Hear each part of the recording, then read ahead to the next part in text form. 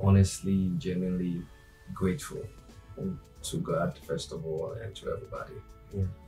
And it's mind blowing, moving from lane A to Z, and it worked. So Yeah. for me, I feel like one legend that I've done something nobody was expecting to do.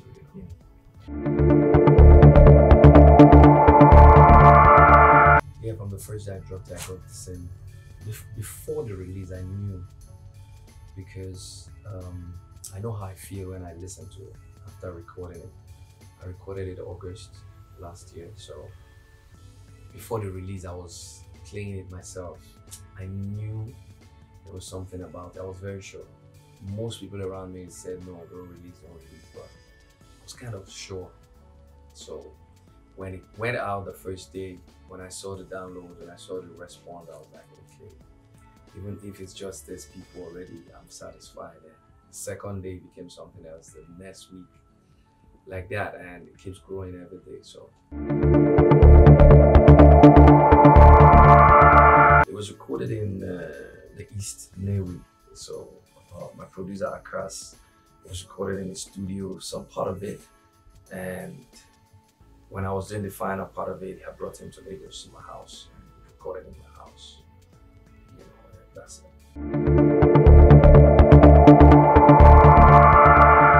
What inspired the song? Well, I'll say it's to be straight about it. I'll say it's my brother.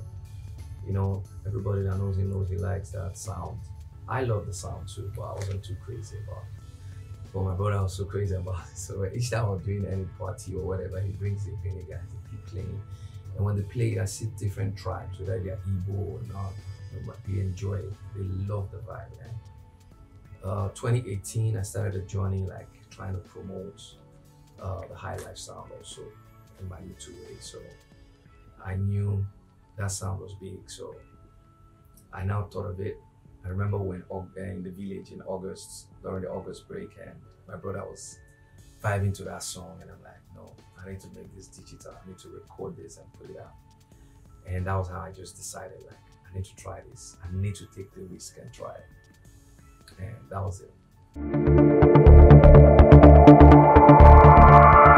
Yeah, sure, definitely. I'm working on the video already. The plans are almost done. We're going to be shooting it. Trust me, it's going to be mind-blowing. It's going to be amazing. Something different, something legendary.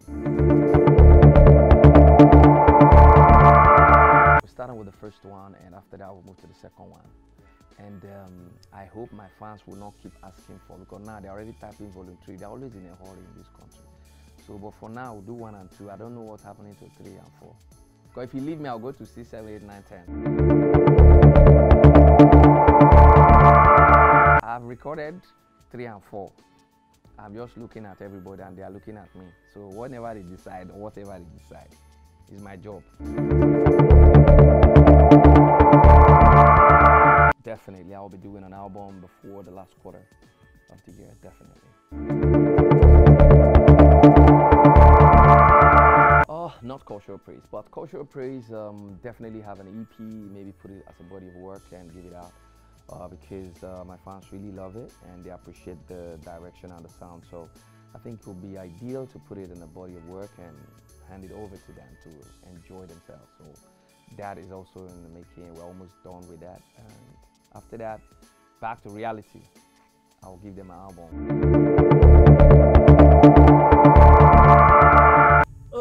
Well, I'll just say it's just what God has destined for them. Because I also met them through my brother. So I went to some event with my brother, and the guys were playing us into the car. So they always go out to events when they see people, guests coming in and going out, they play and follow you and give them something. So they were playing for my brother and it was so nice. I just chose them. There were about 3 of them, I just chose them and they gave me what I wanted. Yeah, but I think for me, it might just be now that most people will understand that I've been switching from day one, from the beginning of my career.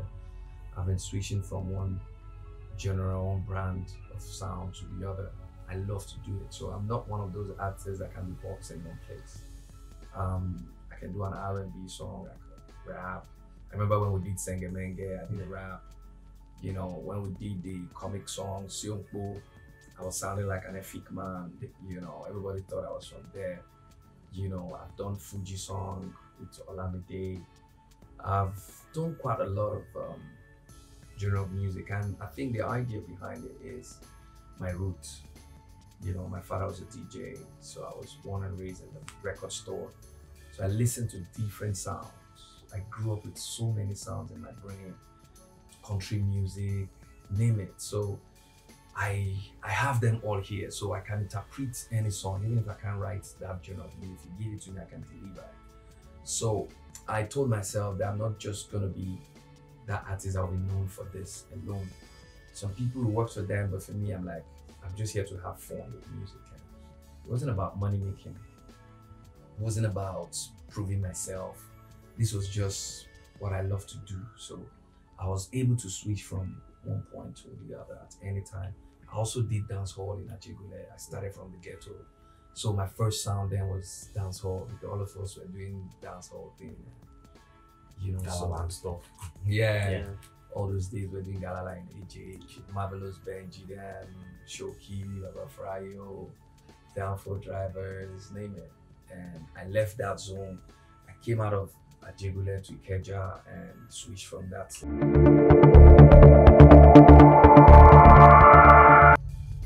It's about 15 years or more now, if I'm not mistaken. It's probably more.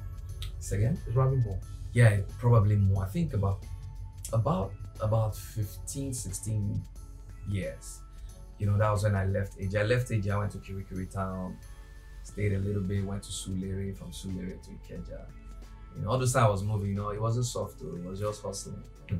Looking for where to hide your head. After landlord threw me out of the house in AJ, you know, so until now found somewhere in Omole, and since then I've been in Omole, so. The tribe, well, the people that were more in AJ then were Delta people from, most of my neighbors were Yorubas, though my landlord was a Yoruba man, the first compound I was staying. And most of my neighbors were people from Delta State, you know, Shekiri. So Ajigule is mixed with a lot of people. The Igbos are a lot there. The Shekiris, the Jaws are plenty. Remember when they had the Shekiri Jaw fight in AJ? So a lot of them are there. That's also the part Shoki is from. So it's mixed. Then Igbo people, a lot of Igbo traders are also there. So I'll say I mix up with a lot of people. In school then, school in Tolua, school in Tolu Primary School, it was good, you know, but it was more of Yoruba. Do you understand? So even my secondary school in Isolo, Central High School in Isolo, was more of Yoruba, where your English teacher comes into the class and also starts with Yoruba. You know, subject and English. You know, understand? So, you know, I had no choice. I had to pick it. So I learned that Yoruba language, and I played soccer. I was a soccer player at some point. So most of the boys who play soccer with in the hood, mostly Yoruba boys. So we speak Yoruba in the hood, whether you're Igbo or not, you must somehow pick it. So I think my parents did a great job raising us, and they were always taking us back home. And like I said, my father was a DJ, trader. He was selling records, LP, they call it LP and cassette then, you know, VHS, you know, now you understand. So he had about 4 record stores. So a lot of Igbo boys, he normally brings them from the East, you know, to learn the trade, to help them. And these guys, when they come, they don't know a word of English. They don't know Pidgin. All they know is Igbo. So they come to Lagos, they start learning from us. So how do we learn? How do we teach them? We have no choice. They have to teach us Igbo somehow, because our parents were speaking a lot of Igbo to them, to us. So we pick the Igbo from them and they learn the English from us. You know, it was just like that, simple. And we're always going back home, and you know, then high life music, cultural music were the order of the day in Nigeria. It was them, Beniza Obey, Sonny Ade, Oliver the Cook, Peacocks, a lot of those old music. So it was more of high life music. Even the Ghanaian music was more of high life. You know, so I'm listening to all those music then helps me grind in myself, you know, in my culture, and I still have my local feel 100%. Like if I travel anywhere, I want local food. If I'm doing anything, I remember my roots, you know, so you just can't leave me because it's the, you know, the upbringing. Sometime last year I was in AJ, you know, but these days you don't go to AJ anyhow. Oh no. The boys. For someone like me, I will be honest, I go to AJ, you know, but I think I was there last year, but not really exposed. It was just enclosed in a car and all that. 2 years ago, I had events in Bantry. I had some club appearances, you know, just to make sure I reach out to my people back there and all that. Then I still get to talk to some of them, you know, that are still there, that are out of there. I remember my brother went there a couple of years ago, about 3 years, and went to reach out. We took a bag of rice, tomatoes, some food stuff and cash to them. I was in tears. We took CNN, you know, they were doing me and my brother interview 2018 or so, 19. And they needed to know our route, and we took them to AJ, we took them to the compound, they gave birth to us. We still fetch water from, you know, I was in tears. Some people have been there 40 years ago, 50 years ago, they're still there. You know, they are still happy. You know, poverty is huge though, no doubt, but they're still happy. So I broke down in tears. I was so grateful to God, and I still had my mind straight, like, hey, we need to reach out every time to make sure support people, because we are privileged. Not just that we're the best, just privileged. Okay, what makes me happy? What makes me happy? Honestly, my happiness is to see other people happy, which has also been my problem. Do you understand? And so they're training me to, you know, be careful, because I always want to make sure that everybody's okay, everybody's fine. I go out of my way. So the answer to the question is just gonna be, I love to see people happy. So I do whatever I can to make people happy, to make the people around me happy. That gives me a lot of joy. So for instance, I see a neighbor that is hungry. I want to make sure you're okay, you're feeding. You know, I see a friend there's a need. Yeah, but some people have taught us how to lock up. A lot of people have taught us how to lock up. So, but we can never give up. We'll definitely still support. And for me, I derive a lot of joy in making people happy.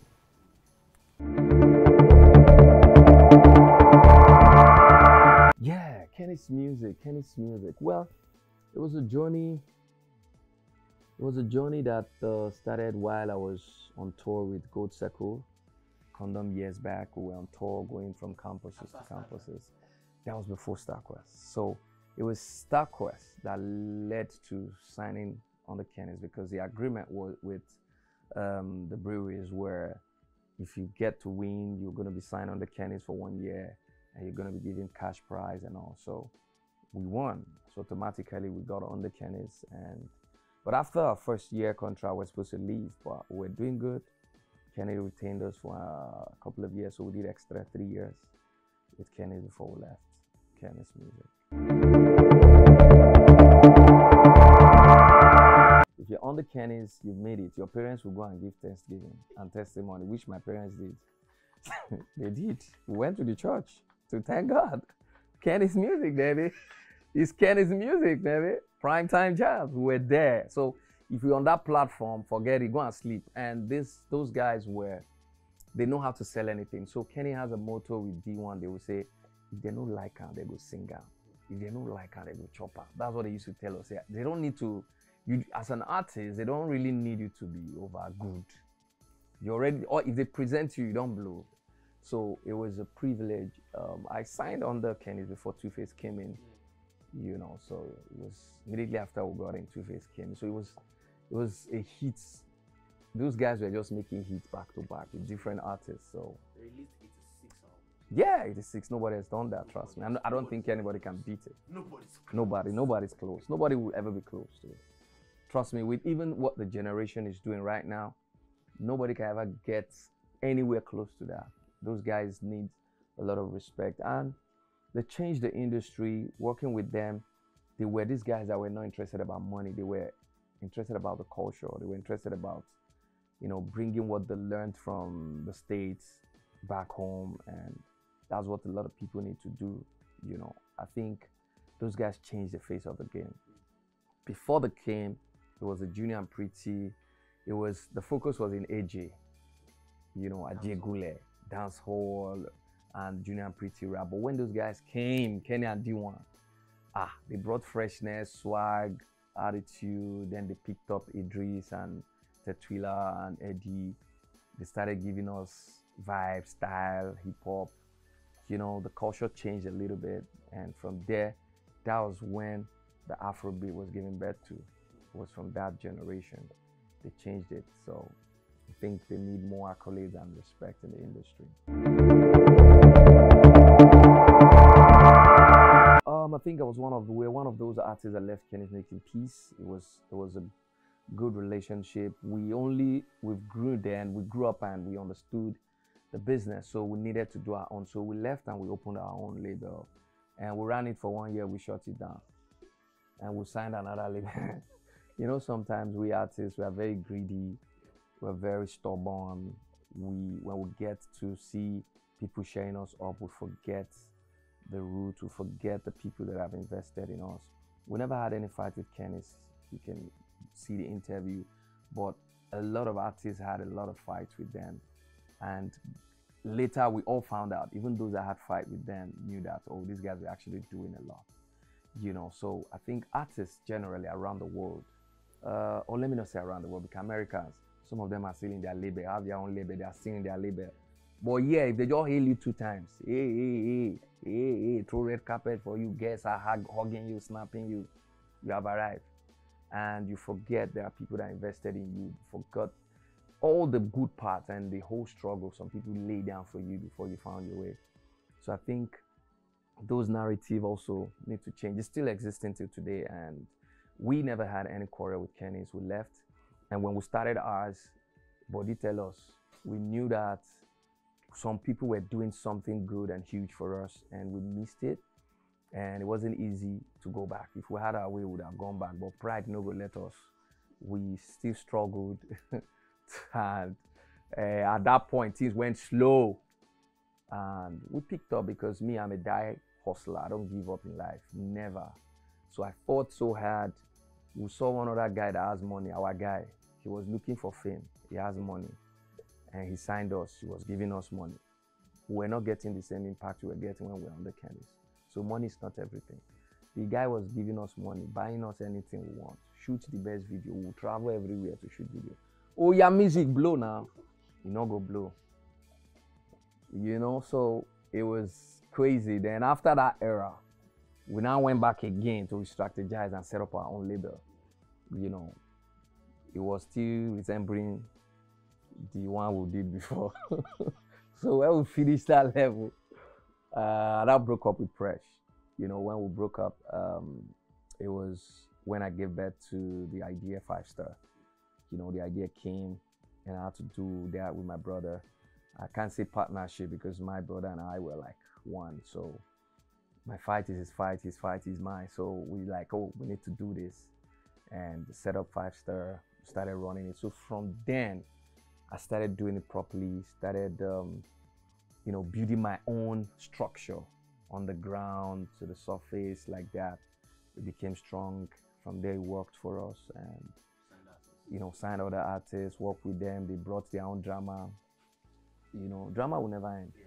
They keep bringing drama and all that. But I think I'll take this opportunity to also talk to a lot of the up-and-coming artists. They affect the ones coming, because sometimes a lot of investors are running away, they're pulling out.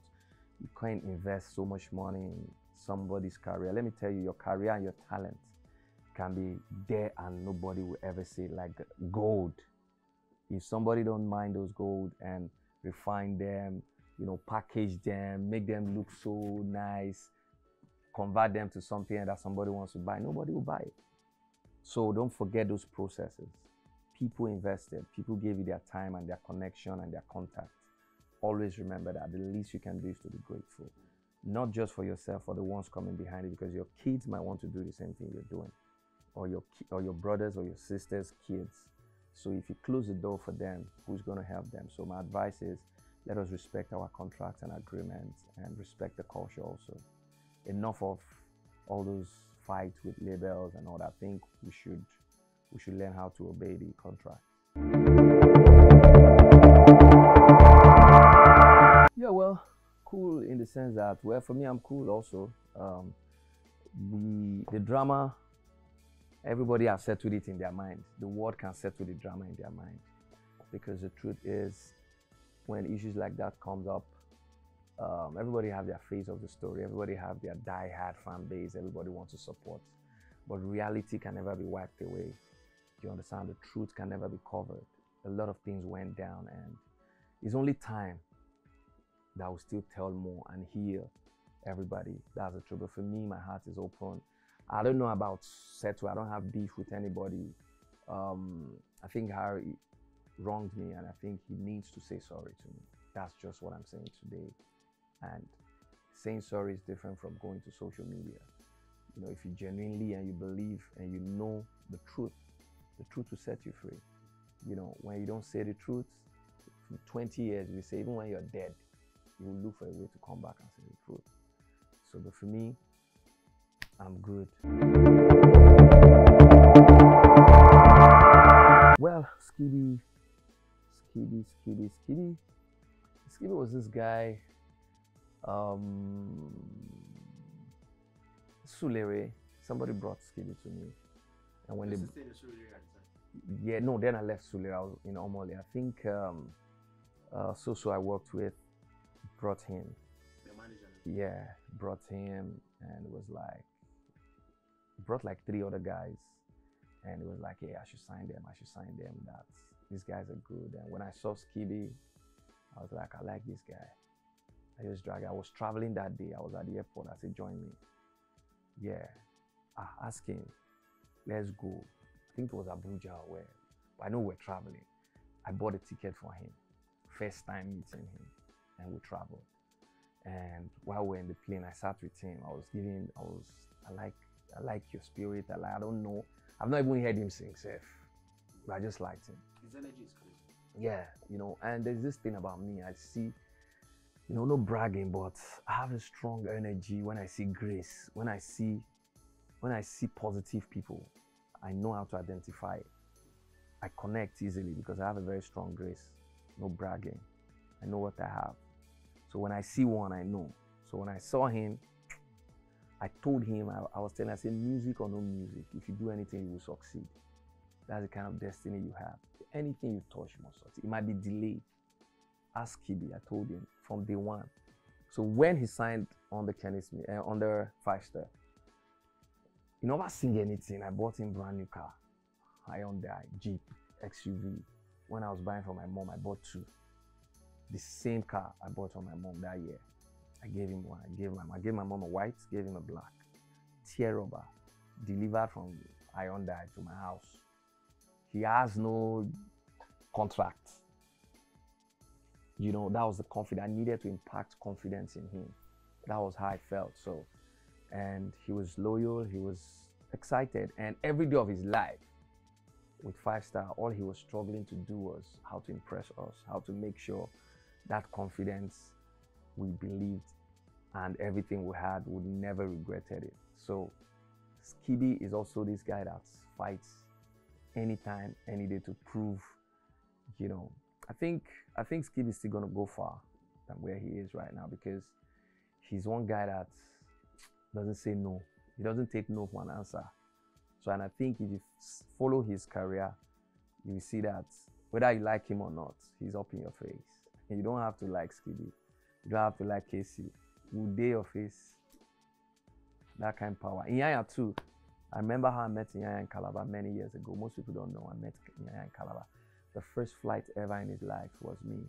I brought him to Lagos, stay with me in my house years before he won Project Fame and all that, you know. And thank God today he's a star, superstar. So those are my benefits, like seeing people passing through, you know, the platform and get to the success story also. It makes me happy.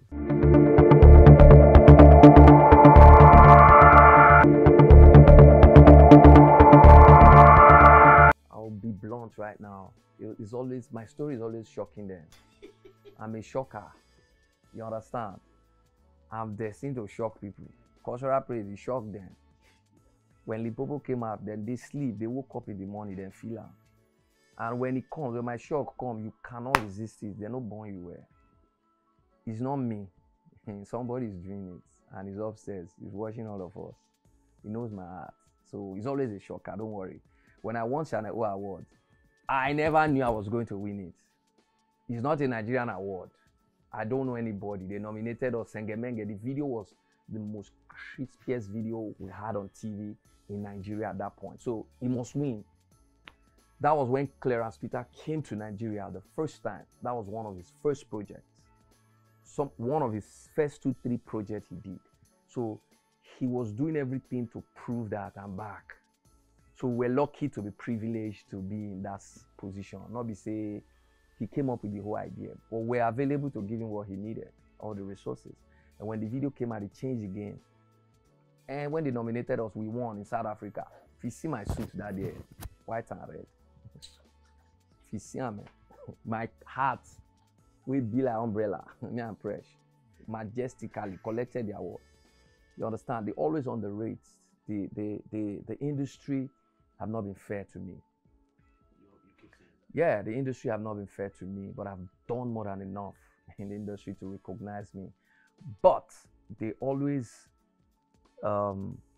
award people they are close to, people they feel they deserve the award. But God has been rewarding me for my efforts. And I think that reward is stronger than the award. And each time I look at myself, I see awards, and I look at the bank, and I look at some things, I see reward. I say, okay, I prefer reward. Keep your award and give me reward. So I prefer my reward. I don't think they know I'm saying it. I'm not, listen, there's some level you get to in your life. You're not afraid to speak the truth. Right now, I'm not. So when I say industry, I'm not talking about my fans. I'm not talking about the consumers of our music. Those ones that you can't wind them. They can hail you today and tomorrow they jump out of your boss and hail the next person. So those ones are not stable. They are enjoying music. So if you give them good music, whether you are here or down, they don't care, they dance it. I'm talking about the pilots, the people that claim they own the industry. Yeah, people that come to analyze music on TV. Who gave you the rights to analyze? What are you analyzing? What do you know? They come on TV, they analyze, you know, this person did this. You'll be watching, they'll be like, where this one from come? You understand? You talk about what you like. You don't judge. Okay, let me give you an instance. Cultural praise right now. The numbers is doing online. It's nothing close to what it's doing offline. Not me. I don't know if you see the number of people that are vibing to it. They don't have, some of them don't have phone. Some of them don't know where is Spotify or what is, and they don't know. You understand? So how do you keep record of those numbers? Quantify those people, those numbers. Because you see some people online that are that you can put numbers together, that you can manipulate somehow. You deceive yourself. My brother, time to deceive yourself has passed. You face reality. They think they are the owners of the industry. Not like nobody owns the industry. All of us have faces. There are people in AJ then, what's that, Okole Music, or those men, Igbo men, or they don't know, they were traders. They were the only ones that had labels then, supported after Polygram and all those people left. Those men did their own parts. Then Kenny came, everybody, what's this man's name? That era came, Tijo and all those Alaba boys were buying with them. That one passed. Before Obiasika then came also, after them Kenny, Storm Record. Everybody come and play their part and go. Nobody get the industry. But sometimes I see some boys and some girls on some TV station. I don't want to call names, but I say later I'll be calling names. I have some of those clips. You see them analyzing music, telling you top 10, where they feel. Top 10 that you decided in your house. Either somebody has paid for some slots. Fine, it's normal, it's culture. We're keeping the culture, but there should be reality. There should be some of them they carry the way. They will now start, when they see you, they will make you feel less of yourself. Some of them, if they see me sometimes, they don't want to dance to my song. They'll be like, this one, they have money too much now. What is he doing in the industry? They even say to me, they pass your year, maybe. But this thing I'm doing, I do not say I'm doing it for money or anything now, but I'm still getting money out of it. You know what I mean? So for me, the industry have not been fair, but that word you said, shocker, God has been shocking them. And he will keep shocking them until they are shocked. Look at me now. You can't stop me.